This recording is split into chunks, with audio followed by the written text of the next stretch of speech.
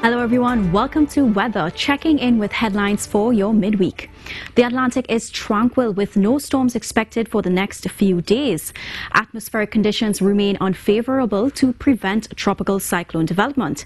And the hurricane season appears to be winding down with 2 weeks until the Atlantic hurricane season officially ends November 30th. Now, at this time, Trinidad and Tobago remains in a moist atmosphere due to southeasterly winds flowing offshore from Guyana and northeast Venezuela towards us. And there's plenty of cirrus cloud aloft too. This thin, wispy cloud of blankets at the top of the atmosphere. Now, here in the satellite image shows these thin clouds stretching east of us towards a weak low-level trough, where behind heavy and thundery conditions look set to affect Guyana and Suriname.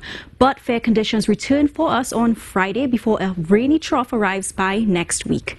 Now, back in current conditions, today we've seen light rain, a thunderstorm and occasional moderate showers. Tobago's high was 30.8 degrees Celsius and this evening it is 28 degrees Celsius at Crown Point.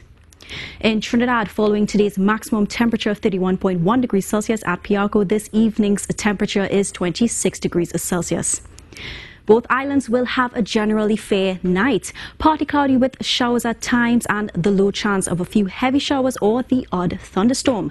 Those of you in Tobago can expect a cooler night at 24 degrees Celsius.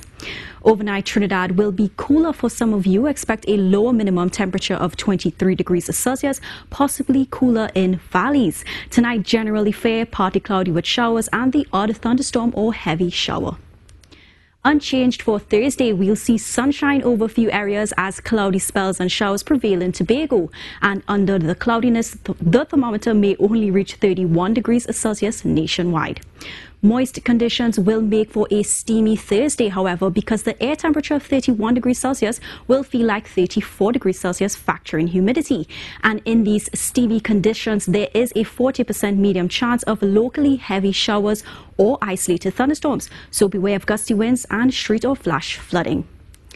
Checking ahead now to Friday, we have a change to end the work week. Clearing skies will lead to generally sunny and breezy conditions with a lower 30 to 40% chance of the heavy afternoon shower or thunderstorm for Trinidad. The weekend should be brighter despite a few brisk showers as both islands will enjoy the best of the sunshine on Saturday. Monday should become wet, however, as a trough arrives early next week, so we can make the most of the sunshine this weekend.